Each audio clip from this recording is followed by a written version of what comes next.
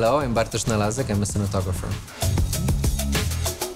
So when we got the task of using these zoom lenses for the shoot, and what was important for me personally is to really use the ability of the zoom to its max. And that kind of determined specific shots that we made.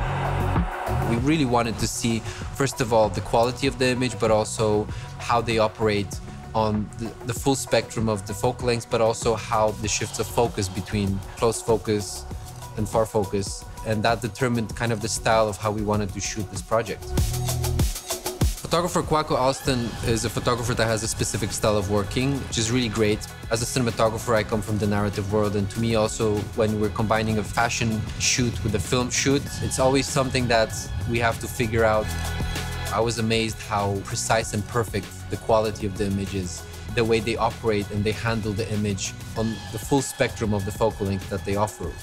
During our shoot, I was really interested how the lenses are going to perform in extreme lighting situations. These lenses really amazed me because in both situations of shooting Djimon in full sun and also in backlight, they rendered a very also soft way of treating how the skin looked, which was very pleasant and really performed well.